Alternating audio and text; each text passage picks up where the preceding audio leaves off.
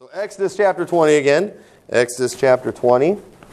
In verse 14, commandment number 7. And it is, thou shalt not commit adultery. Very straightforward command, thou shalt not commit adultery. And so this is a very important thing. And I want to share some things with you tonight when it comes to this commandment that I think will be very important. I want to share some things with you tonight that, husbands, I think we need to remember. Wives need to understand these things. And we need to teach some of these things to our children. Sometimes when it comes to certain things, we're almost too quiet with our children. And what ends up happening, they start having problems later on as they get older. And we need to prepare them. There are some things we need to prepare them for. There are some sins. There are some things that they're going to struggle with. And we want to prepare them. We want to prepare our children to succeed. And we want our marriages to succeed. And this sin of adultery, okay, this is a horrible sin. It is one that has terrible effects. I mean, it ruins marriages. It ruins families. It is a horrible, horrible thing. And the Bible very simply, thou shalt not commit adultery. And turn over to Matthew chapter 19. Matthew chapter 19. In verse 3, it says, the Pharisees also came unto him, tempting him, and saying unto him, is it lawful for a man to put away his wife for every cause? And he answered and said to them, have ye not read that which he made them at the beginning, made them male and female, and said, for this cause shall a man leave his father and mother, and shall cleave to his wife, and they twain shall be one flesh. Wherefore they are no more twain, but one flesh. What therefore God hath joined together, let not man put asunder. They say unto him, why did Moses then command to give a writing of divorcement, and to put her away? He saith unto them, Moses, because of the hardness of your hearts, suffered you to put away your wives. But from the beginning it was not so. And I say unto you, whosoever shall put away his wife, except it be for fornication, shall marry another, committeth adultery. And whoso marrieth her which is put away, doth commit adultery. So right there we see that committing adultery, it's not just if you cheat on your husband or your wife, but even if you get divorced and you marry someone else, the Bible says that's adultery. And we see here, the Pharisees, why did Moses do this? And this is kind of another lesson. A lot of times when we look at laws that are in the Old Testament, people will look at that law and they will say, well, obviously this is okay because it's in the law. For example, there's a law about, beating your slave, all right? If you beat your slave, you're not supposed to kill them, all right? You're not supposed to, and so it's like, okay, so is the Bible okay with you beating your slave? Is the Bible okay with us having slaves? Well, listen, some of the laws that were in there, it wasn't necessarily God saying, I approve of this, like I approve of your beating your slave, but here we have people that are beating their slaves, they're beating them to death, and so God put a law limiting things on there. It doesn't mean He's okay with that. It just means, hey, listen, if you're going to have slaves, here's some guidelines for you. And when it came to the divorcement, these people, they were hard-hearted. They weren't going to listen. And so God allowed them to have a bill of divorcement, but it was not what He wanted. It never pleased God. It was never considered a good thing. And we see the most important covenant that there is on earth is the marriage covenant. Okay, with the exception of our covenant that we have between us and God when we got saved, the marriage covenant is the most important earthly covenant. You promise to keep yourself only unto her or him for as long as you both shall live. And that is a covenant, and that sin of adultery in the Bible is one that came with the death penalty. It was another very serious one. Leviticus 20 verse 10 says, and the man that committeth adultery with another man's wife, even he that committeth adultery with his neighbor's wife, the adulterer and the adulteress shall surely be put to death. And today this penalty might seem harsh, but think about this. If we still had that law, there wouldn't be near as much adultery, would there? A lot of people would be like, you know what? Yeah, this husband, he's not that great, but you know what? If I go and I commit adultery, I'm dead. So, you know what? I might as well put up with this guy.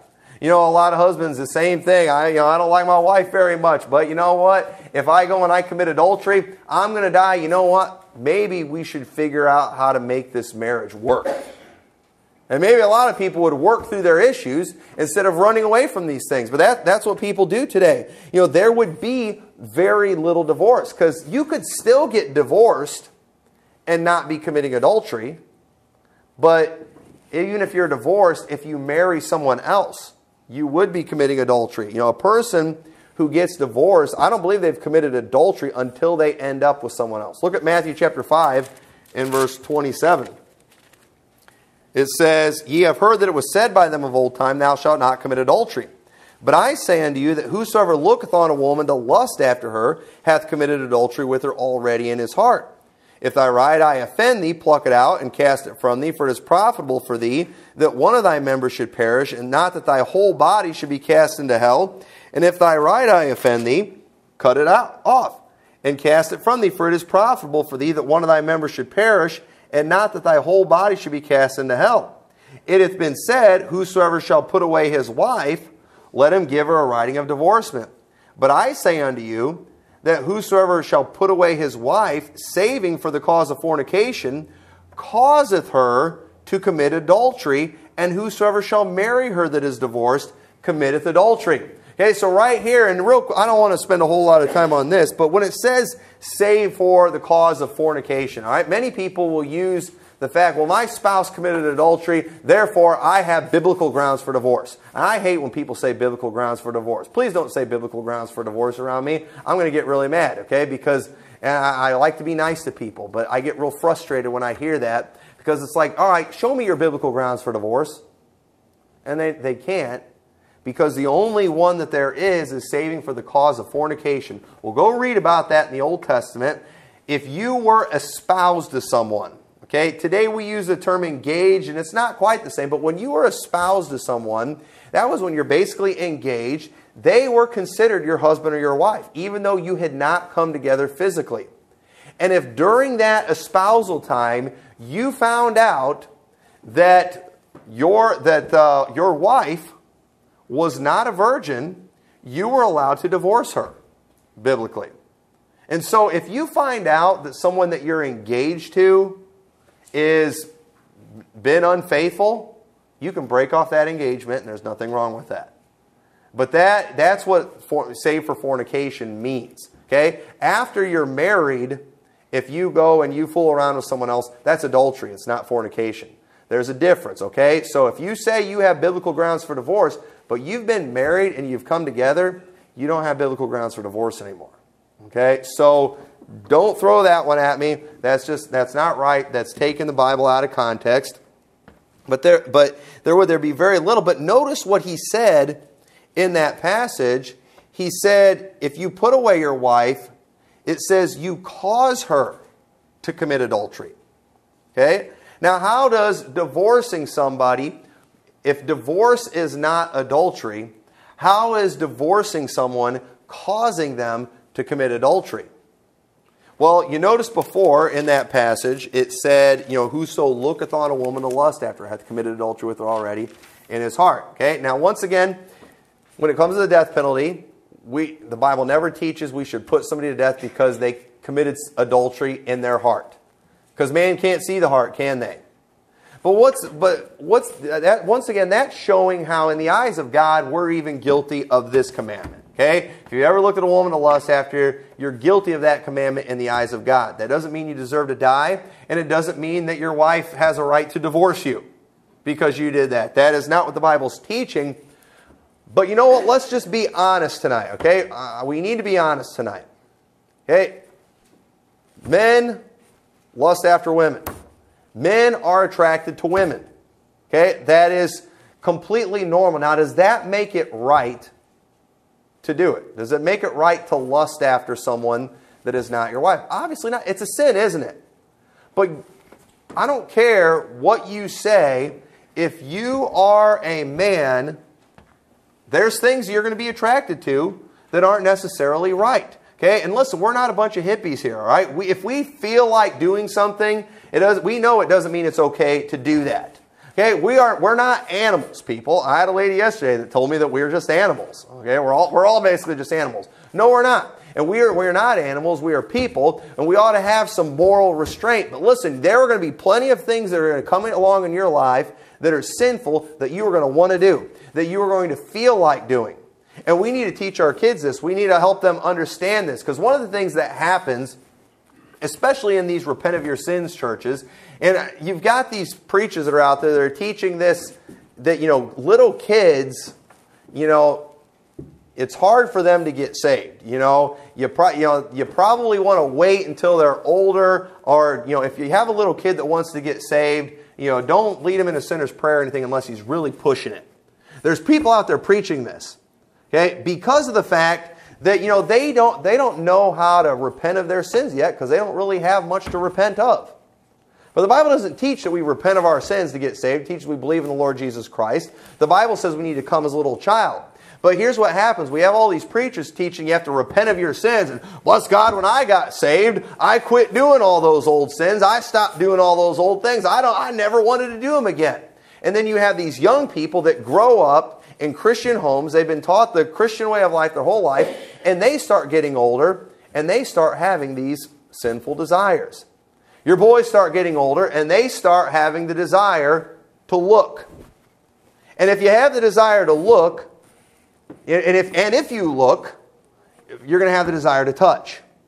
Okay? The Bible says it's good for man not to touch a woman, but to avoid fornication. Okay? And we'll cover that in a little bit. You're going to want to do some of these things. If you're a man, even if you're married, if you look too much, you're going to want to touch.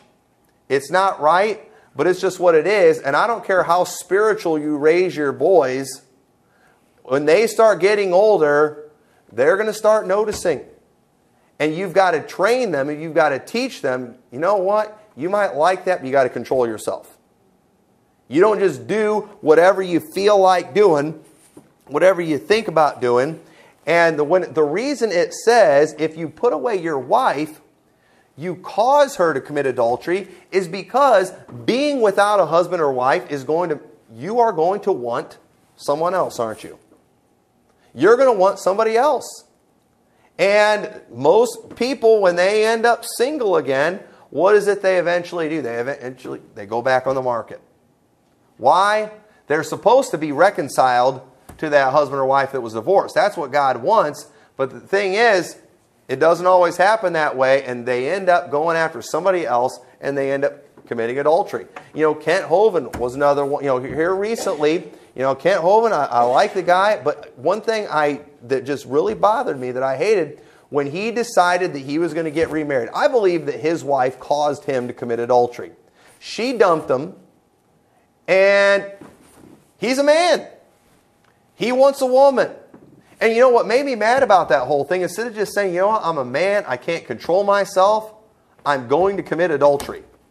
He got up there and acted like it was all spiritual and God did this. No, just admit that you're a man and you can't control yourself and you are going to go ahead and commit adultery. Because that's what, listen, if my wife dumped me, I should, I'm not saying I would, and I'm saying that I shouldn't marry somebody else, but, that would be hard. And I hope that I would never get up and get all spiritual and start changing the Bible to say, well, what I'm doing is not committing adultery. No, she would be causing me to commit adultery. I'm not saying I would do it, but it would be tempting. It would be hard because, I am a man. And listen, I don't want to get, too graphic or anything here tonight. But listen, we have that desire for the opposite sex. It's absolutely normal. And so when you divorce your wife, yeah, you're not committing adultery, but you're going to cause the other one to commit adultery, and you're probably going to do it too. And we ought to avoid that at all costs. That's why you just need to stay together. You need to figure it out. You need to work it out. When you divorce your spouse, that other one, they're going to want to marry again. And so, and I'll cover more of this here in a little bit. I want to show you a few other things before I get into what I'm really wanting you to see tonight. But, should there still be a death penalty for adulterers? Okay, now listen, if you've ever committed adultery in the past, don't go getting all offended tonight and saying, Brother Tommy thinks I should be dead. All right, Brother Tommy wants to kill me. All right, I'm going to show you something tonight that I think will help you understand God's law and understand the Bible and show what we teach is consistent. Because, all right, for example, we would let someone who has committed adultery in the past join our church. Okay? We have people who have committed adultery in the past that are a part of our church, and they are, we are thrilled to have them as a part of the church. But yet the Bible put the death penalty on adultery. Now then we have homosexuality that also has the death penalty, but we wouldn't let a homosexual join the church. Isn't that kind of an inconsistency? Isn't that a double standard? Well, I'm going to show you very clear from the Bible how that is not a double standard at all. I believe it will be very clear by the end of this message. But so what people do, because you got people like us that teach, there should be a death penalty for sodomites. And then you got all these, Christians that just get nervous and scared about that stuff. And I don't think they deserve the death penalty. And well, what about, murderers? Well, no, murderers, yeah, but then they'll be like, well, what about adulterers? Because you know how many former adulterers we have in the church? You think those people, I'm not name somebody. You think this person ought to be dead? Well, and then they'll say Jesus did it basically. And so what they're doing is if you're going to be consistent, a lot of people, they just back down and no death penalty. And then they'll use John chapter 8. Okay, turn over to John chapter 8. This is the famous story of the woman taken in adultery. And y'all know this story. But look what it says in verse 1. Jesus went into the Mount of Olives, and early in the morning he came again to the temple, and all the people came unto him, and he sat down and taught them. And the scribes and Pharisees brought unto him a woman taken in adultery. And when they had set her in the midst, they said unto him, Master, this woman was taken in adultery in the very act. Now Moses in the law commanded us that such should be stoned, but what sayest thou?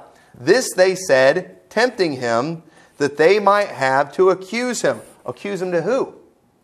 Obviously not the Jews, because that was in their law to stone somebody that had committed adultery. Who were they going to accuse him to? They were going to accuse him to the Romans, because the Romans were the ones that were in charge during that time, and they were not allowed to put people to death. Remember later in the book of John, when they brought Jesus to Pilate, and they're wanting Pilate to put Jesus to death, he said, do to him according to your law. And they said, they said it was against the law for them to do it. It was against Roman law for the Jews to put anyone to death. The Romans had to do it, and so they did. They delivered him over to the Romans, and they were the ones that crucified Jesus. And so if Jesus would have said, stone her, then they could have ran to the Romans and said, look at what Jesus did.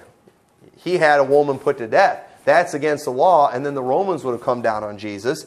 If Jesus says, she doesn't need to be put to death, then they could accuse him according to the law. Because yes, she was supposed to be put to death.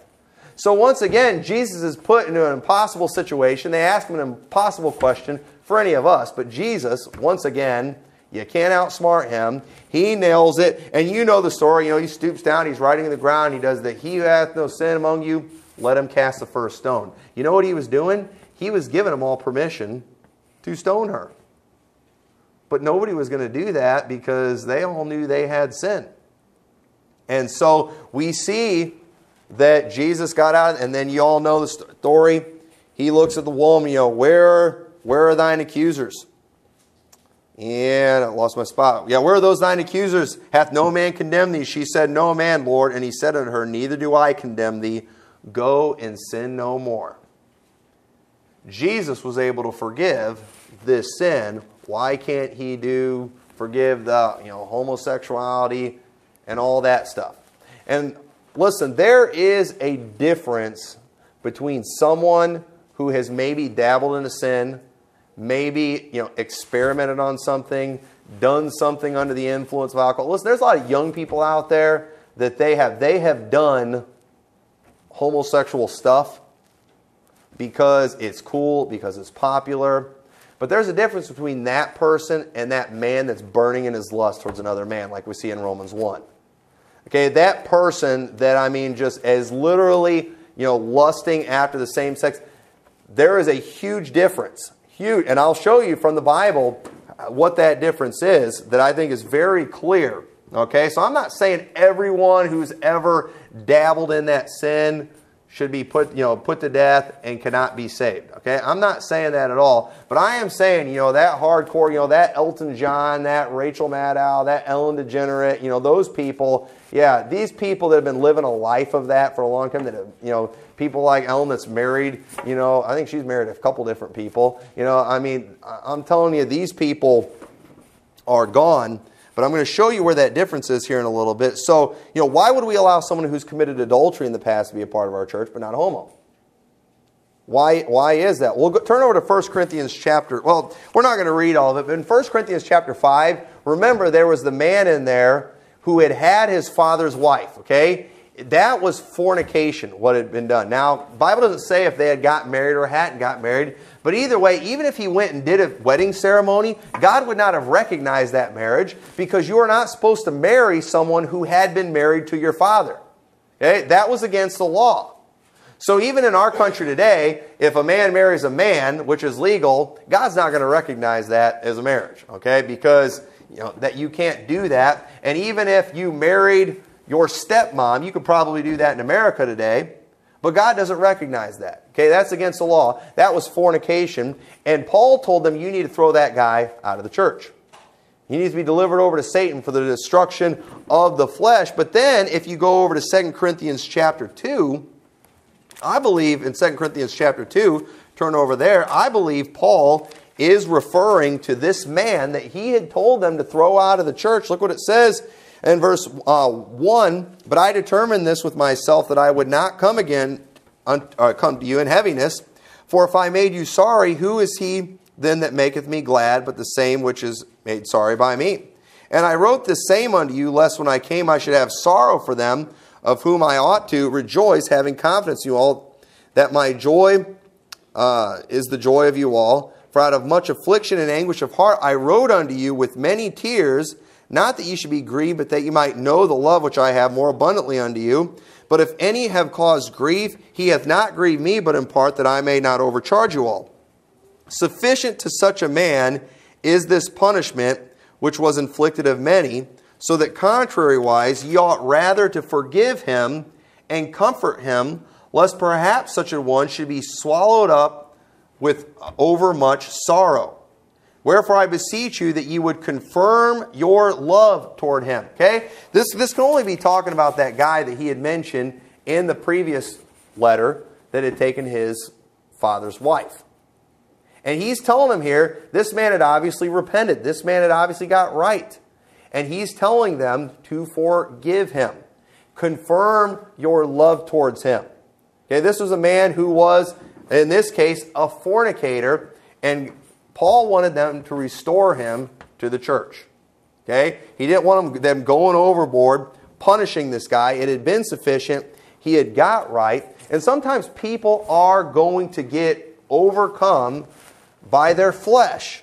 And they are going to do things that they should not do. Galatians chapter 6 verse 1 says, Brethren, if a man be overtaken in a fault, ye which are spiritual, restore such a one in the spirit of meekness, considering thyself, lest thou also be tempted. You know what? I worry about Christians who get so down on people when they fall into temptation and act like that would never happen to me. I would never do anything like that. Well, be careful. All right, our flesh is capable of some pretty wicked things if we don't watch out for ourselves. And so, what is the difference? Because sometimes we get overtaken.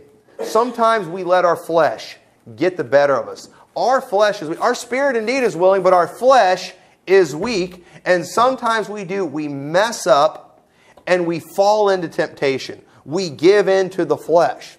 So what is the difference between the sin of homosexuality and adultery? The trendies would say, isn't sin sin? How do you put one in one category and one in another? Well, turn over to Galatians chapter 5. Here we see something that's very specific. Galatians chapter 5 and verse 19. It says, Now the works of the flesh are manifest, which are these. First one, it says adultery, fornication, uncleanness, lasciviousness, idolatry, witchcraft, hatred, variance, emulations, wrath, strife, seditions, heresies, envyings, murders, drunkenness, revelings, and such like, of the which I tell you before, as I have told you in time past, that they which do such things shall not inherit the kingdom of God. Notice all those things that he mentioned. He said, these are the works of the flesh. First one it mentions is adultery. Our flesh is going to want to do some things that it should not do. Adultery is one of them. Even murder. Like, oh, I would never kill anybody. Listen, if somebody made you mad enough, you would want to kill somebody. If you thought you could get away with it, you would probably kill somebody. There are some things that come natural to us. Okay? Cain murdered someone when nobody knew about murder during that time.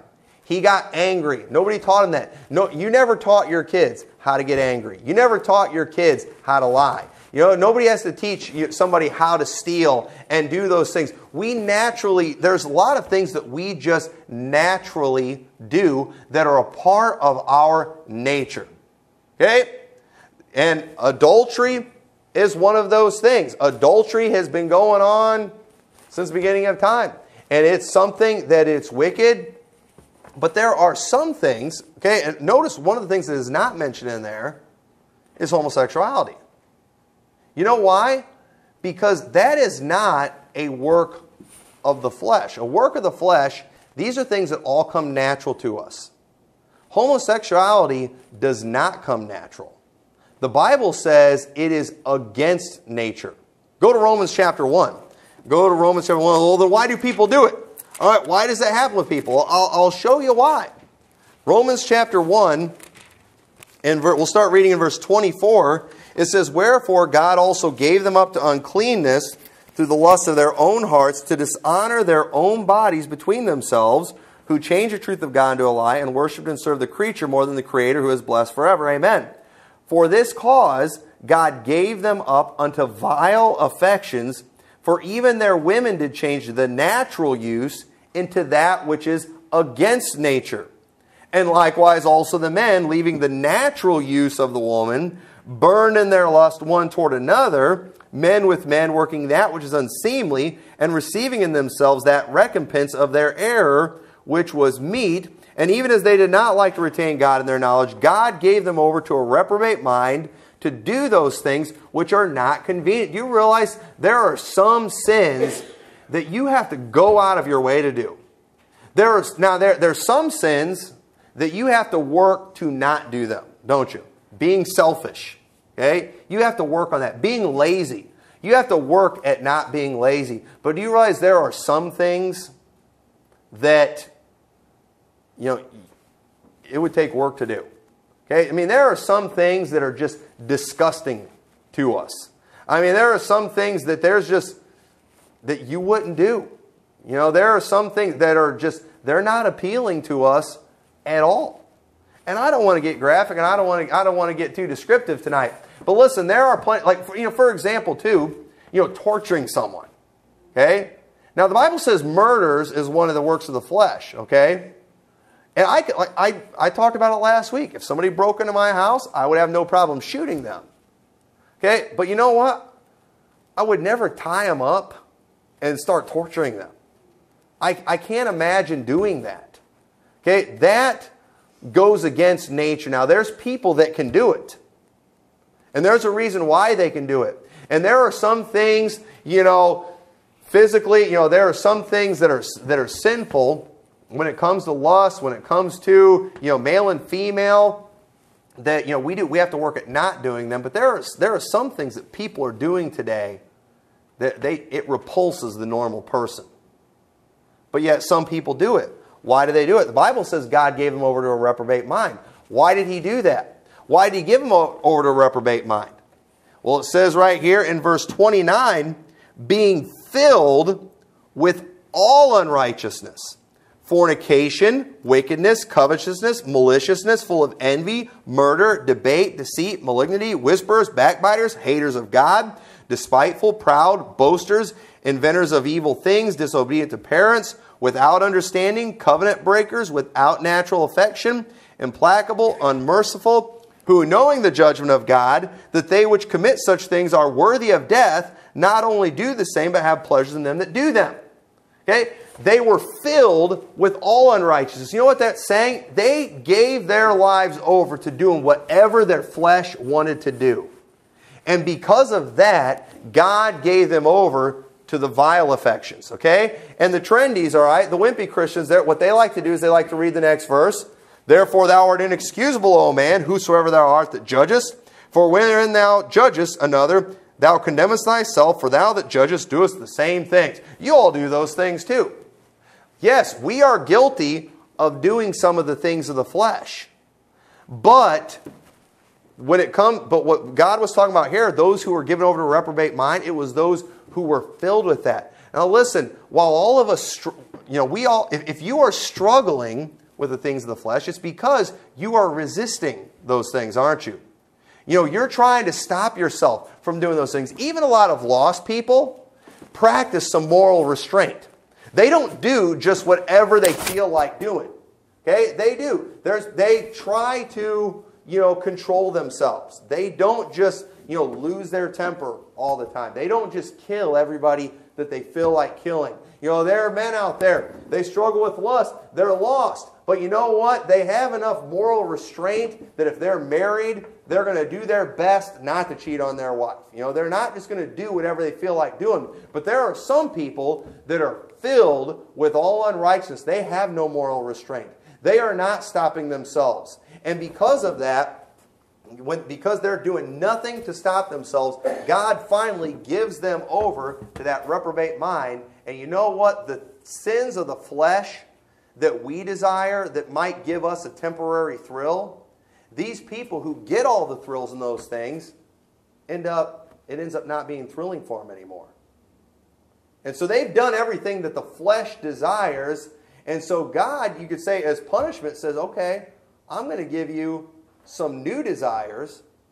And these are desires that are going to destroy your body.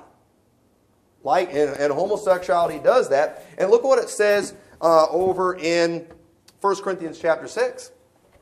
People like using this one. They like using this one too. Know ye not. Oh, I'm losing my microphone here. Know ye not that the unrighteous shall not inherit the kingdom of God?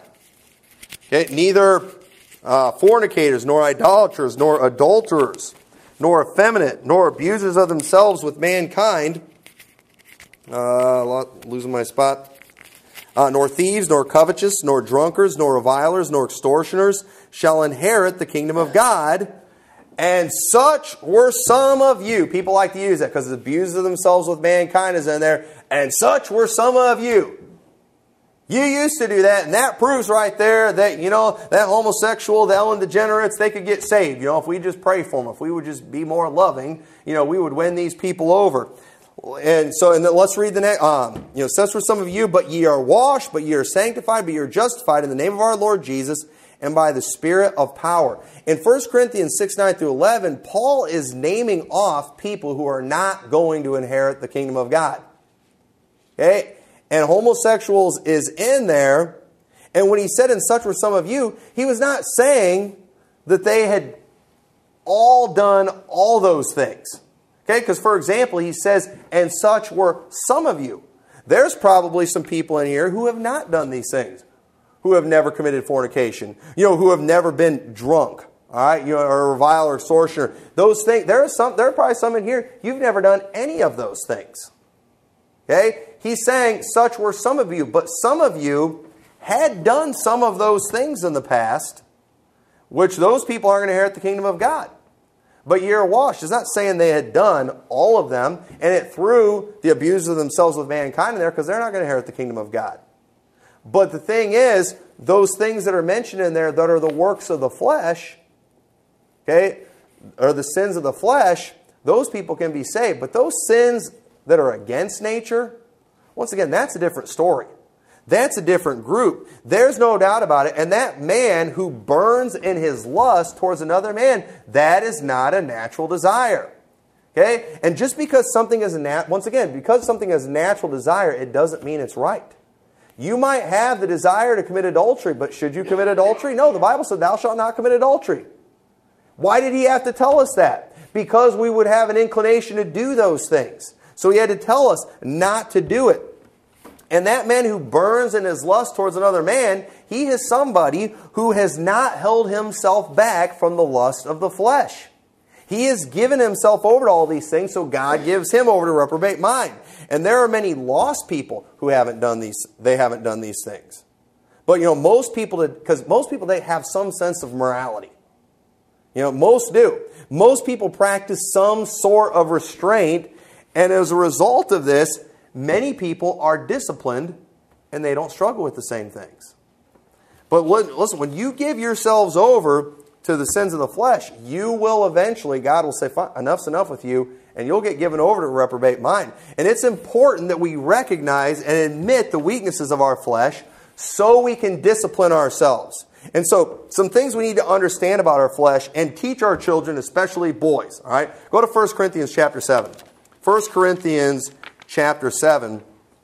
It says, now concerning the things whereof ye wrote unto me, it is good for a man not to touch a woman. Nevertheless, to avoid fornication, let every man have his own wife, and let every woman have her own husband. Nobody should commit fornication.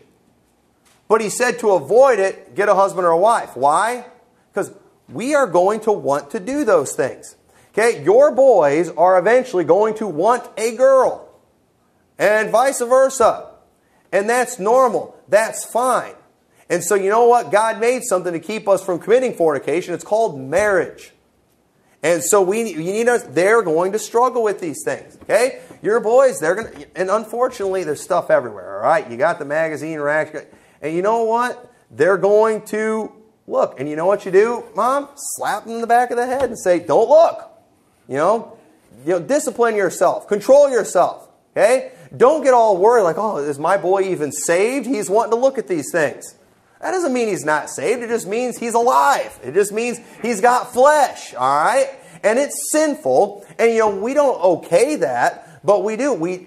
Discipline yourself. All right? The stuff comes, if you're watching television, that stuff's going to come across. They're going to want to look. You turn it off. You might have to get rid of some things to keep yourself from, indulging in these desires that we have. And just because you have a strong desire to do something, it doesn't mean it's sin. And just because you have a strong desire to sin, it doesn't mean you're not saved. Our flesh is always going to desire sin. And so that when they get older, they're going to be interested in girls. And while it's normal, you have to teach them discipline. And just because they're physically mature, that doesn't mean they are ready to start a relationship. Okay, I've talked to some people before, some teenagers that thought, because they are physically ready for a relationship, they should be able to have one. But that's not the case one bit. They'll start talking about how they used to get married when they were like 15 back in the day. Well, they were also a lot more mature back in the day than they are now. But why would God make them ready so young if they shouldn't get married until they're a full-grown adult? Well, you know why? Because it's during that time they're supposed to be learning how to control themselves. They're supposed to be learning some moral restraint and not just doing whatever they feel like doing.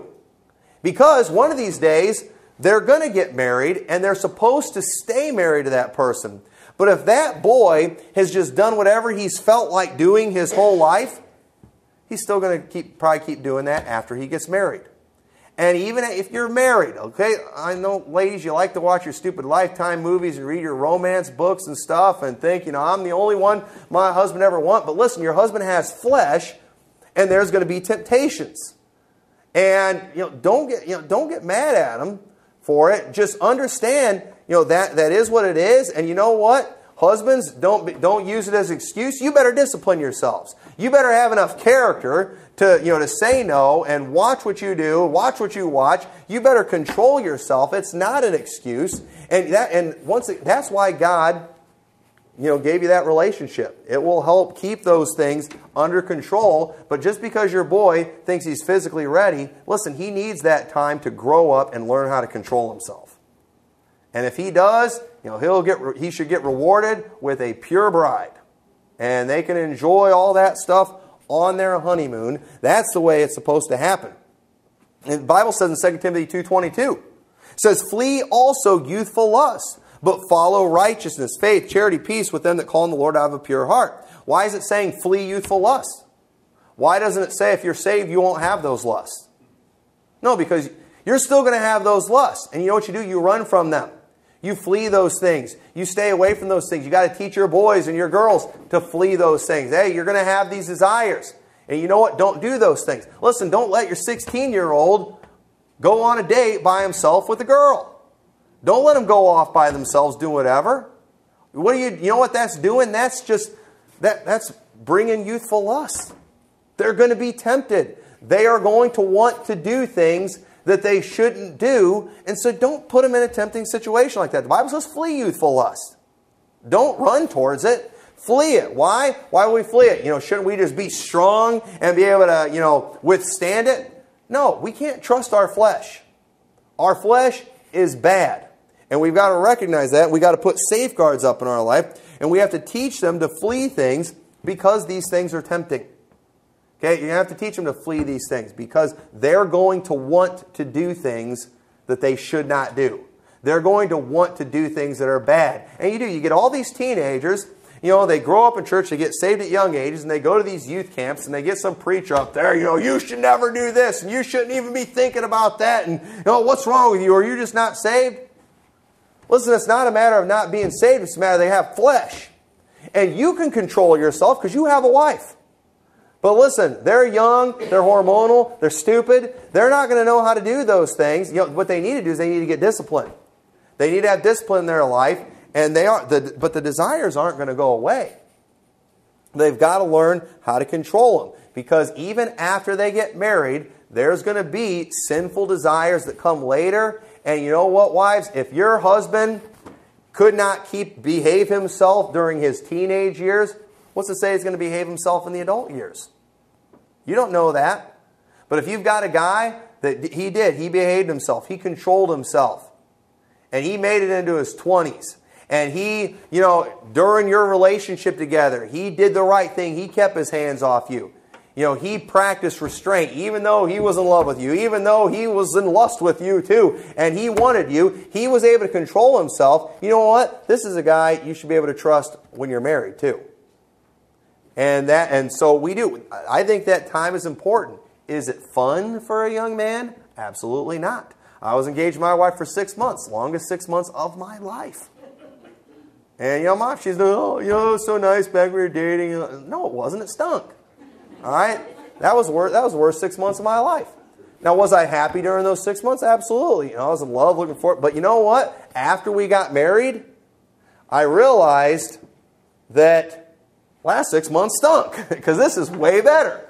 I didn't think I was miserable and unhappy during that time, but I got so happy after I got married that I found I was miserable and that time stunk.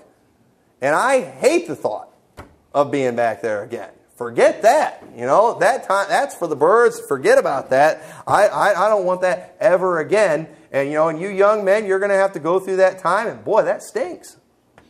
I feel sorry for you. But you know what? Do the right thing. It's worth it. All right? The rewards are worth it. You will be glad that you did. But you give yourself over to lust now, your adult years are going to stink. You're never going to be satisfied. And, it'll be a miserable existence. And so, husbands and wives, look at verse 3 of chapter 7. It says, let the husband render unto the wife due benevolence, and likewise also the wife unto the husband. The wife hath not power of her own body, but the husband, and likewise also the wife hath not power of her own body, but the wife. Defraud ye not one the other, except it be with consent for a time, that you may give yourselves to fasting and prayer, and come together again, that Satan tempt you not for your incontinency. Well, wait a minute. Why would ladies, if we abstain for a little while because we're giving ourselves over to prayer and fasting, why would it be a temptation for my husband? Isn't he in love with me and me only, and I'm just the most important thing in his life, and he would never think about doing anything like that? Listen, your husband can be as in love with you as possible, but he still has flesh, and he'll still be tempted. And when you're not coming together, that temptation will become greater.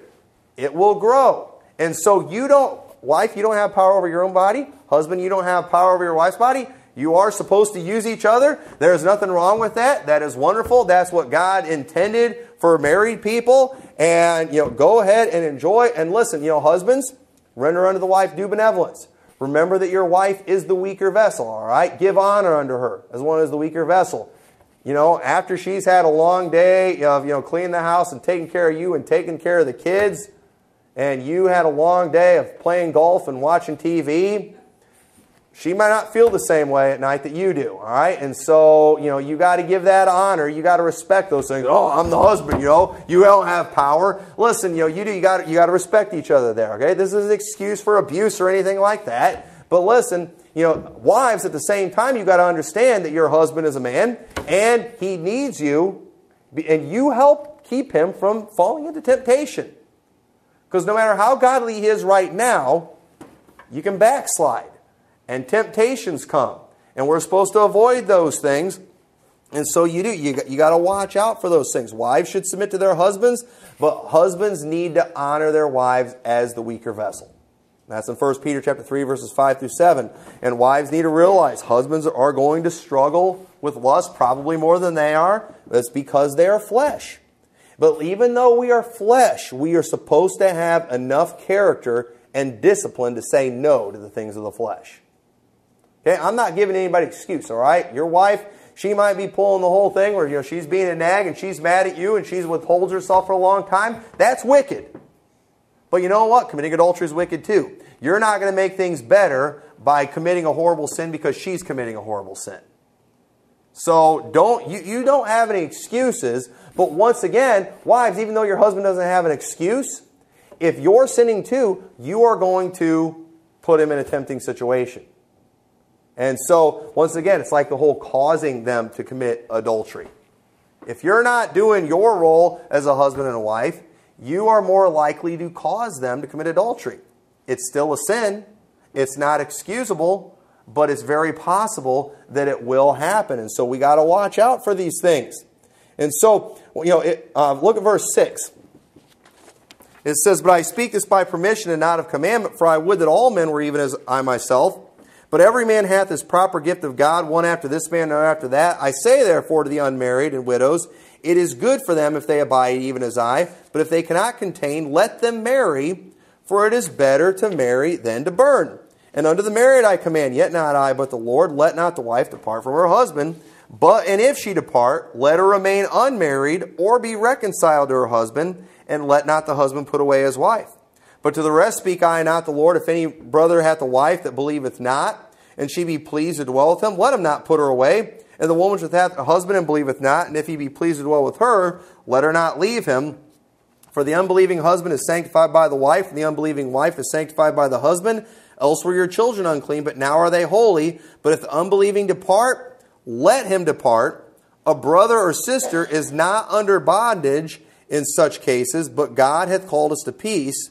For what knowest thou, O wife, whether thou shalt save thy husband, or how knowest thou, O man, whether thou shalt save thy wife?" So we see here, God doesn't want divorce, but however, if you're married to somebody and they're an unbeliever and they decide to leave, we are not bound by the law to stop them. Okay? Sometimes you might just have to let them go. Now, does that give you license to commit adultery and remarry? No. If they leave you, you have not committed adultery, which is what we're talking about tonight. But is it going to be difficult now to not commit adultery? Absolutely. And what people need to do if that happens to them, just stop making excuses. Stop acting like it's still adultery. The Bible says thou shalt not commit adultery. And that's why it's such a horrible thing to divorce your spouse. It's a horrible thing to leave your husband or leave your wife. You are putting them in a horrible, tempting situation where they are going to want to commit adultery, and they might commit adultery. And it's a sin. It will always be a sin. And we should not be causing other people to sin and making it difficult for them. And so, we need to understand, but these things here, it talks about those who weren't married. He's saying, it's better, I think, if you remain unmarried, but you know what? If you can't contain, it is better to marry than to burn. Most people aren't going to be able to handle that. Most people aren't going to be able to handle that desire of the flesh to commit fornication and say, you know what? Just get married. Just go ahead and get married. It's better to do that than to commit fornication.